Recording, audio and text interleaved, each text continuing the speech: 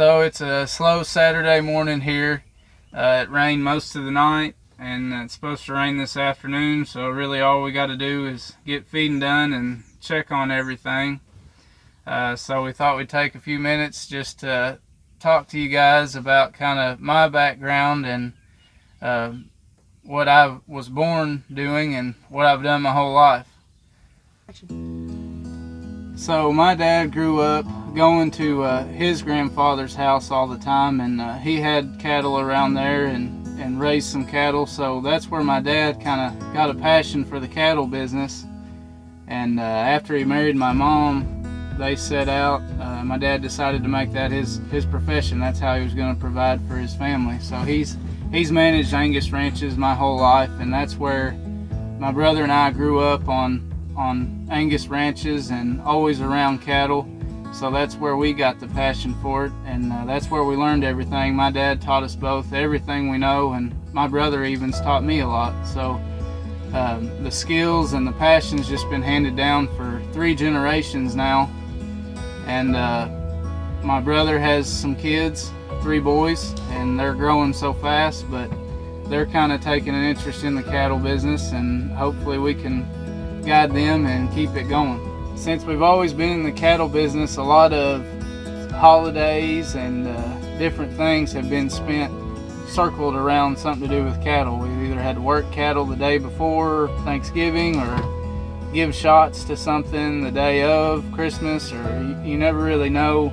But through it all, we've had kind of the backbone or the glue that's held it all together has been my mom. She's always taking care of all of us first, and she's been a stay-at-home mom forever, and she's made sure everybody's clothes are clean. She's fed everybody, sometimes at one round at 6 o'clock and dad at 10 o'clock or different things, but she's always been there for all of us and always kept it all together. So a big thank you to her.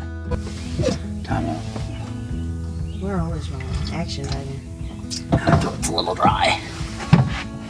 When I was a little kid, I didn't show much interest in the cattle business because I was just around it every day, all day, and I didn't really think that's what I wanted to do. But as I got older into middle school and high school, I knew that's what I wanted to do, and the way I learned it, I just got out there with Dad and did it. He never really, if I asked, he would teach me, but you can't replace doing it yourself. And Dad would always talk me through anything. You know, once I moved off and was on my own trying to take care of cattle, I could call him anytime, pulling a calf or anything, just advice, and Dad would always walk me through it because he learned the hard way. He learned trial and error. So he was always there to tell you what not to do for sure. And his guidance is it's always been appreciated, and it's always been heartfelt. And there's nobody better at taking care of cattle that I know than Dad. He's probably one of the best. I don't really have one favorite part about taking care of cows. I enjoy all of it, but it's pretty special when you help deliver a calf or pull a calf. It makes you feel good that you might have saved its life, and your adrenaline gets pumping. You want to make sure everybody's okay, but it's just really rewarding to get that calf out and know you might have saved its life, and then to just watch it grow and know that the outcome could have been totally different if you hadn't have done your part. Working on a ranch or a cattle farm is a 7-day-a-week job for sure, but when you enjoy it as much as we do, it's really not. It doesn't feel like a job. It doesn't feel like you're going to work. Some days are tough and some days are easier, and you just kind of roll with the punches, but it's so routine to us that it's part of our lives. You know, when we take a break or go on vacation for a couple days, it's weird for us. I still wake up at 6 o'clock and ready to go feed cows, so it just becomes a part of life, and you have to love it or you don't last. You have to like cattle and like taking care of them.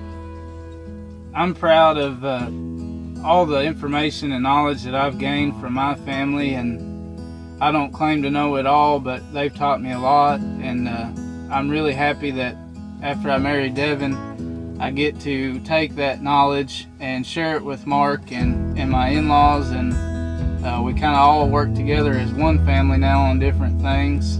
You know, the semen we use to breed Mark's heifers came from the farm that my family works for, out of a bull that we own here. And so I just like to spread the knowledge and help educate everybody, and it means a lot that I've got two awesome sides of a family that are all tied together now. I hope you guys are enjoying the videos, and be sure to like and subscribe. And if you have any questions about anything you want us to talk about, or if we can help you in any way, explain something a little more, just drop a comment and we'll try to post a video running through all that.